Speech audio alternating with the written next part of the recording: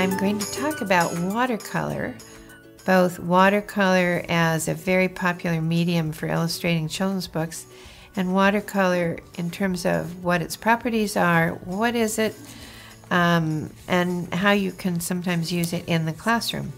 So a case in point for its popularity is the 2016 Caldecott award-winning book, Finding Winnie, the true story of the world's most famous bear, Winnie the Pooh. So this book is done in watercolors, which is a very traditional medium. So here's our dear Winnie in watercolor. And Winnie was named after Winnipeg, by the way, in case you didn't know.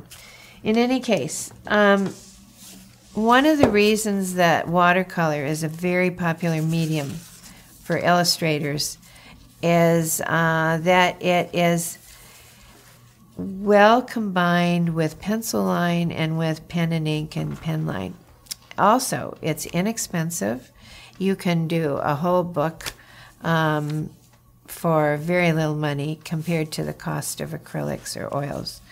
The other thing is that it dries quickly.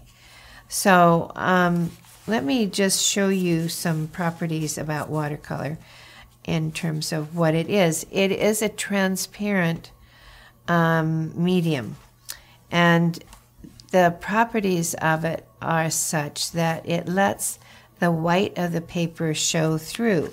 And in fact, in the kind of typical watercolor paintings that you often see, there's a great deal of light showing through. In watercolor for illustration, most illustrators, including myself, actually use the paint on a dry piece of paper instead of a wet piece of paper. Now, let me just show you a few things about working with watercolor, and again, why this is a particularly popular medium. So, with watercolor, and what I'm demonstrating with as a part of showing that you can use, what you can do with watercolors, you can use relatively inexpensive paint and put your investment in good brushes. So when I go in, and if I were working with a classroom, I would say, get good brushes. The kinds of brushes that come with a cheap paint set like this one, which I got at a dollar store for about $3.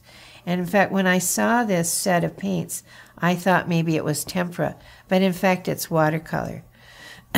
Now, the colors are different, and the reason I wouldn't use for a final illustration this kind of paint is they're twofold. One is this color is not generally as intense as real watercolor pigment would be, but it's pretty good.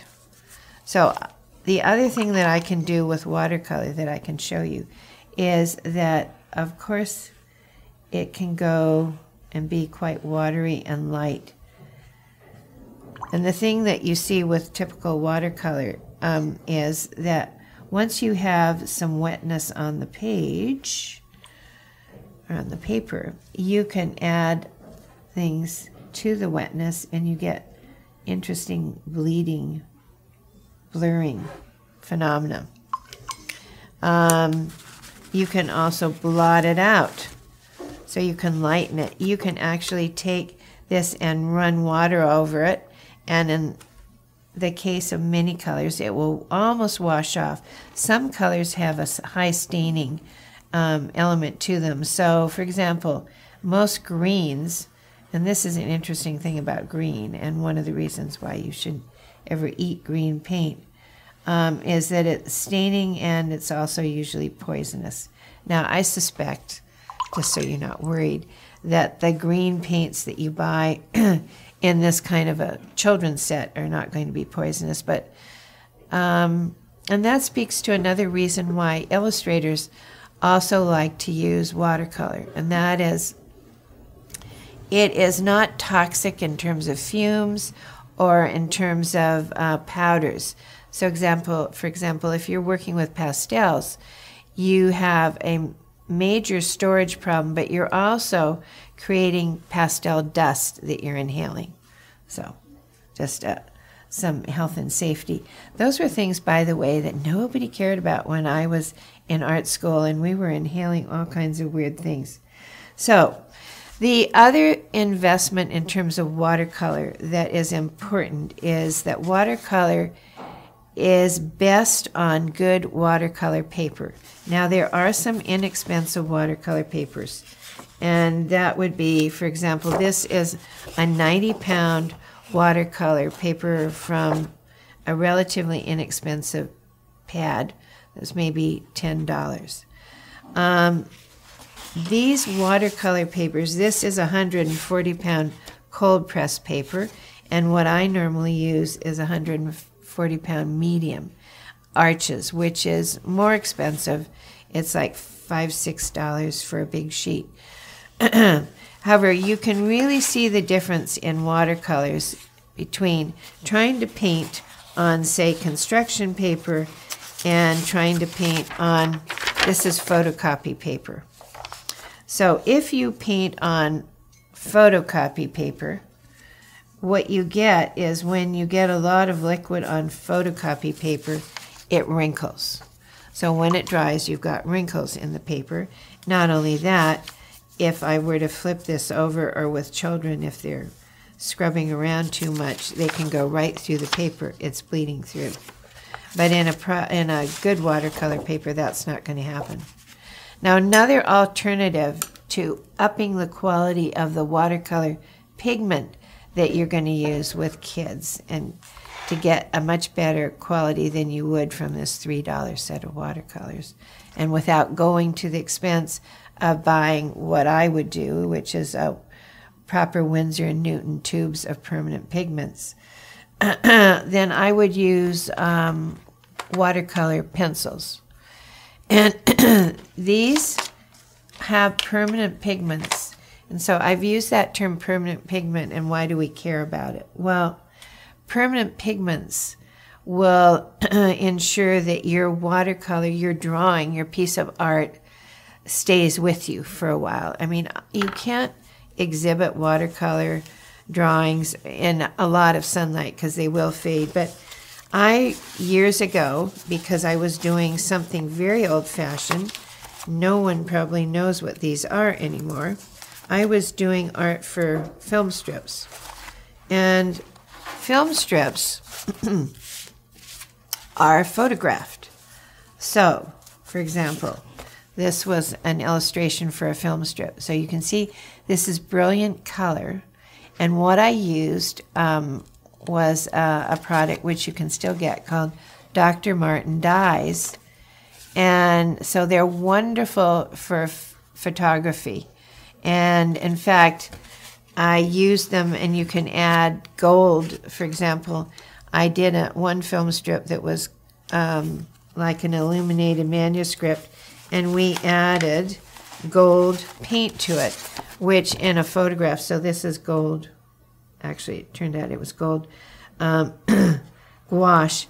But you could add the gold just the way they would have in an illuminated manuscript, and because it was being photographed, it would show up.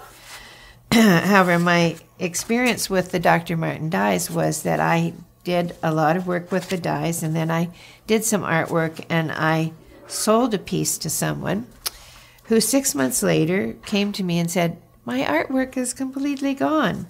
And that's because these were not permanent, and they faded, their dyes. They fade right away.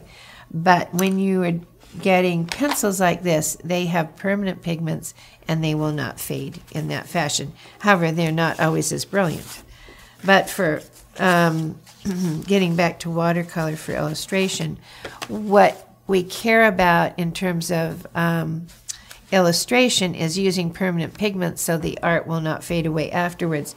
But when you're learning to manipulate and handle a brush and handle the color on the paper, then you can use cheap pigments, and you can use somewhat less expensive paper and put your money in a good brush. Now you'll notice that I have a relatively thick brush, and that's partly because in watercolor, what is really nice to do is to be able to load the brush with a good deal of color so that you can keep painting a line for a while.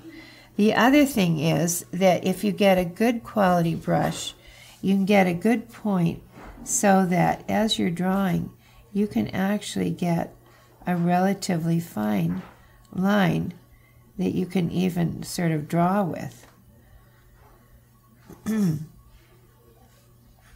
So why do we care about that?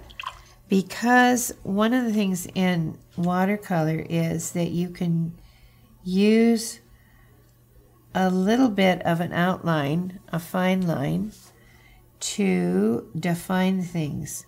So I can go back over to this piece that I painted earlier, and with,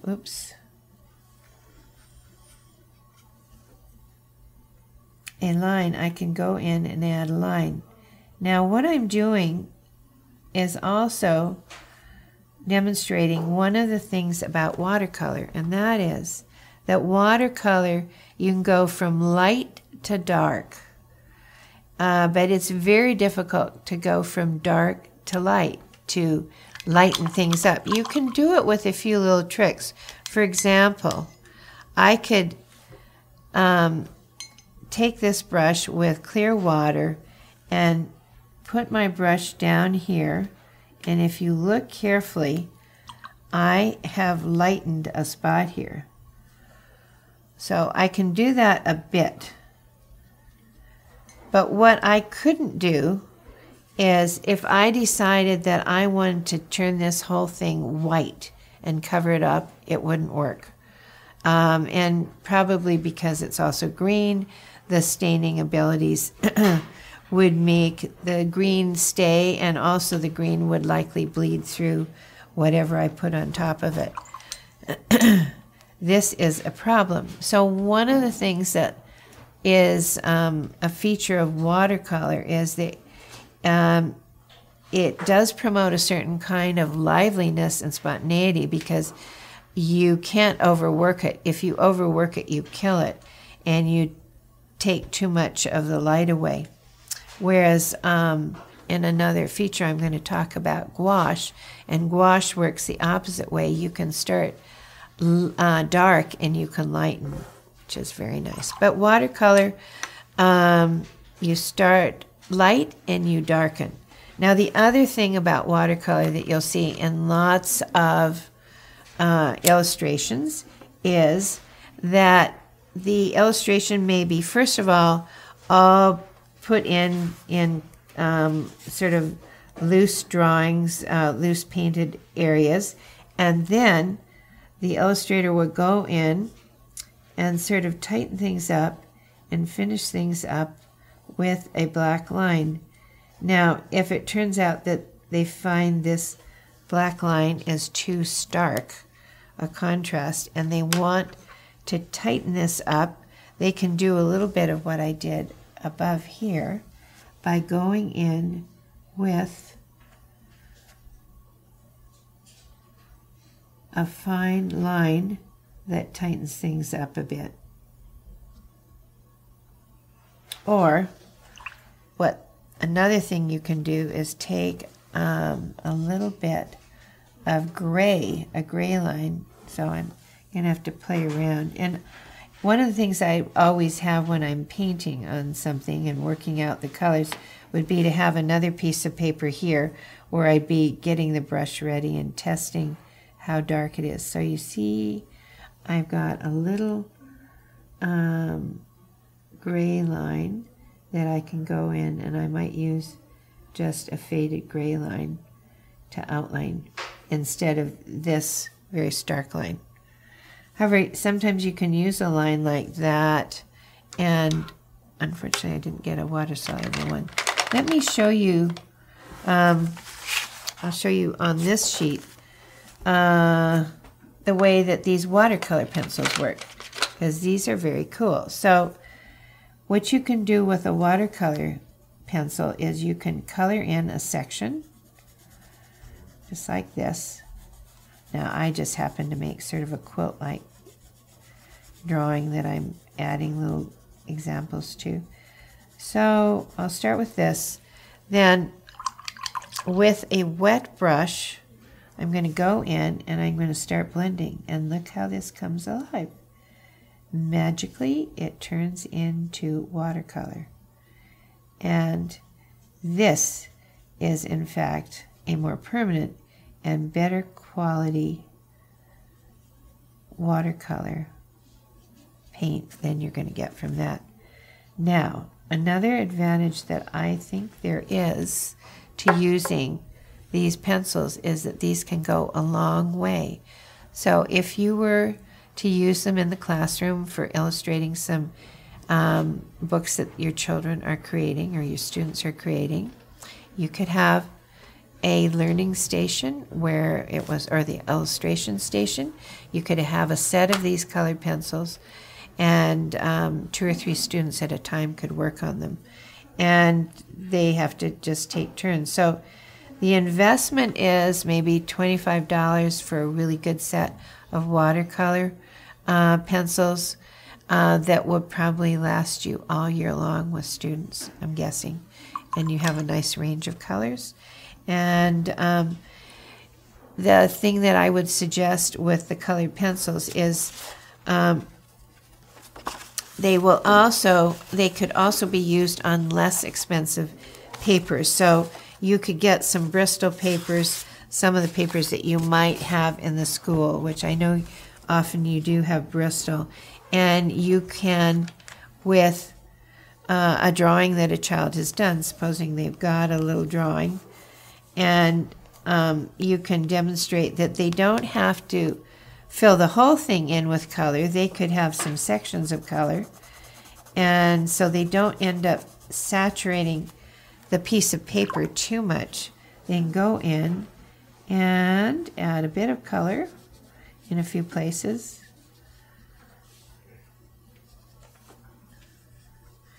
And in fact, what you see that I've done is once I have the color in one spot, it's like a little tiny palette I can keep going back to get little bits of color and put them in other places. And also I can use the pencil on the wet pieces, and I can leave them like that, or I could bleed them out. Anyway, magically, there we have it. Watercolor.